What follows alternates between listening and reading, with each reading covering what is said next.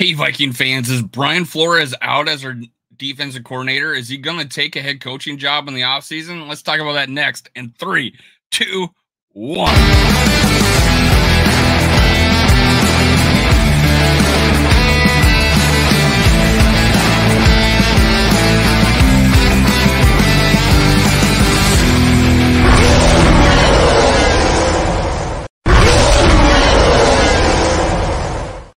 Gather around, Skull brothers and sisters. This is Skull World, brought to you by Minnesota Sports Talk. I'm your host, Dave. You can follow me on Twitter, TikTok, and Facebook at Skull World. Make sure you hit subscribe, like, leave a comment. Make sure you tell me what you think about Brian Flores. Put it in the comments. I want to hear about it. Now, let's get started. Let's talk about Brian Flores. So, my thoughts before the season is he didn't take particular head coach jobs because he didn't find them appealing. That would have been a good fit, and that would have probably been the Arizona Cardinals deal. But he was finalist, right? So people are looking at him. They're going to see how he did this year, and all things were looking up until about 3 weeks ago when that defense has taken a nosedive. I don't know what happened, but we're gonna read an article about him potentially going to a team, and then I'm going to give my thoughts on it. So let's get started. Let's talk about Brian Flores and his potential job with the New England Patriots. Vikings rumors: Brian Flores is a candidate to replace legendary NFL head coach. This is by Adam Patrick. One of the most intriguing recent Minnesota Vikings rumors involves the team's current defensive coordinator, Brian Flores, potentially filling a possible 2024 head coach opening. Before we know it, the 2024 NFL season will be here, and there will be a heavy increase in the number of Minnesota Vikings rumors circulating around each day. One of the most recent Vikings rumors centers around the team's current defensive coordinator, Brian Flores, and franchise that could potentially hire him to be their next head coach for the 2024 season. In a recent write-up, the NFL media insider Ian Rappaport, Flores is mentioned as someone who cannot be ruled out as the next head coach of the New England Patriots if the team decides to move on from longtime head coach Bill Belichick after the 2023 season. Hey, why not? He was there for 8 years or something. They want to, he was the pseudo defensive coordinator. He did not have that title.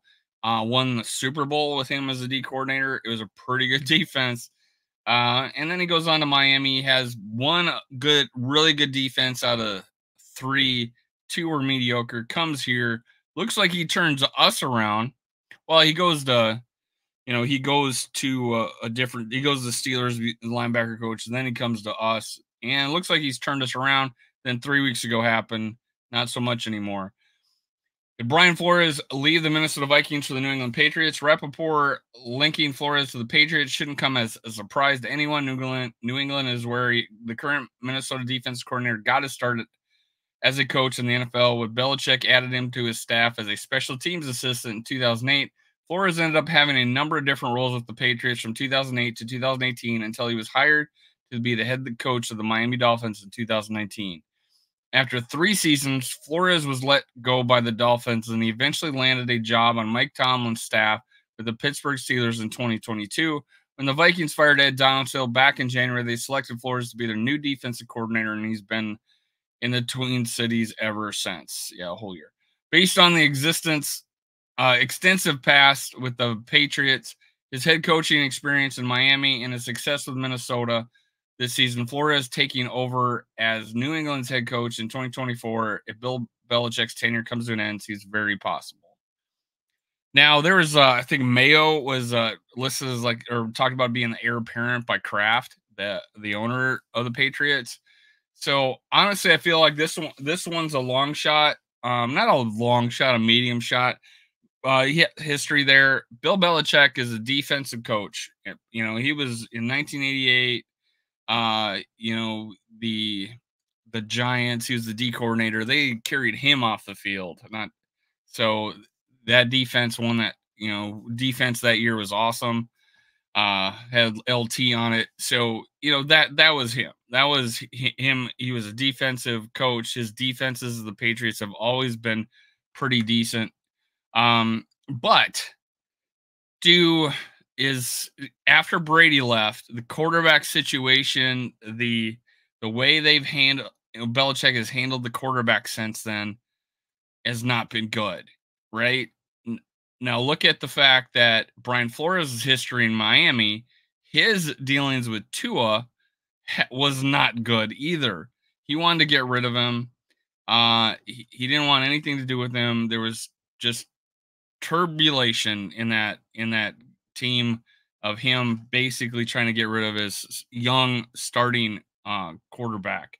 So he did not handle that well. Do you want to bring Brian Flores to New England to be the head coach and have the same issues he had in Miami that Bill Belichick is having currently in New England? Do you want to double down on that? So I don't think he's going back to the Patriots. One, I think Robert Kraft has the is basically after his scandal he had down here in Florida massage parlors. I don't think he's wanting to cross the commissioner and hire Flores, who is suing the NFL. Or I don't know if that suit's ever been finished, but he sued the NFL. I think Carter's is a shield, defend the shield at all costs guy right now. I don't think he wants to piss off the commissioner after he let him keep his franchise. So no, I don't think that's going to happen. I don't think. Well, it has to be voted on by the owners, but really they gave the commissioner way too much power. But I don't think Kraft wants to piss off anybody, and that might piss off people that he hires as the head coach of the guy that's suing the NFL. That is the. So here's my thoughts. There's definitely a chance that Flores will be back with us, and it's a couple reasons, and that is he wants to find the right team. But that changed a little bit because now his defense has been absolutely awful the last 3 games. I don't necessarily blame it all on him. There's some individual effort of lack of tackling that I don't blame Flores for, but there are times where this last game, I looked like watching Ed Donatell's defense. It did. It's crazy. It was a Scooby-Doo reveal. Donatell appeared in that game, and that was our defense. That was not individual effort. Yeah, well, there was individual effort in there, but oh my gosh, that was just bad defense. And Brian Flores is the orchestrator of that. We lost and not the offense was terrible too, but I'm talking about defense today, and Flores did not put out a good effort in this last game. So if he has an opportunity now, I think he takes it. I actually reserve the fact that he would take the right job. He wouldn't take any job. Now, because of the way his defense played the last 3 weeks, I think he would take any job now. I think he would have taken the Cardinals job. So, yeah, I think things have changed because of the way his defense have played. Now, most of the playoff teams have offensive coordinator history as head coach. So that is also a trend, a likely trend. You want because offensive coordinators tend to move around a lot more, and if you do get a defensive, a head coach, then your offense might change from year to year, and that's a problem, I think. And we've kind of experienced that as Vikings fans. So hiring a defensive head coach, you might as well have a carousel of offensive coordinators, and that's kind of a problem. I like the offensive head coach, and then the defensive guy comes in. He's less likely to leave for a head coach job. We got that. So there's still hope that Brian Flores will come back. Now, do we want him? I want to see a second year with better talent. I would love to see a better year with second talent. So let's go into the draft. Let's get him to free agency. Surround him with better talent. Was this his scheme? Was this the talent he wanted to fill his scheme? He did the best he could with it. We found out the interior D line is not the greatest. We need a playmaker there. Our cornerbacks not so great as of recently.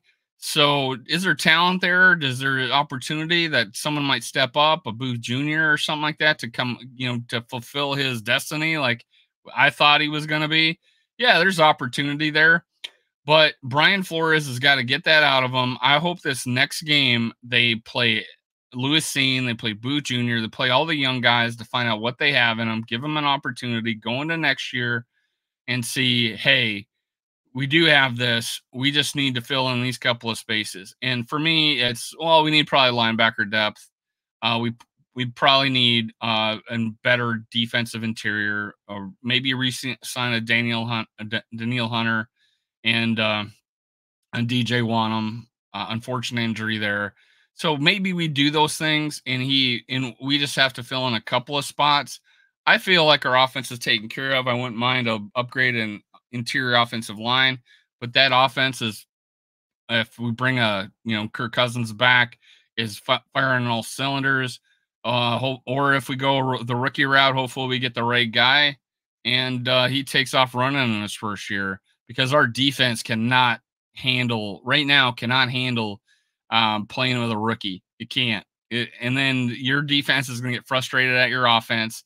So it's going to be a hard freaking year unless we get a rookie that's good out of the gate. So I think the Vikings are leaning towards Kirk Cousins if it makes sense monetarily, or more length. Not monetary is not the big deal. The length is probably the bigger deal, and the guarantee and the injury is probably the deal. So if that happens, we're looking at bringing our offense back and improving this defense.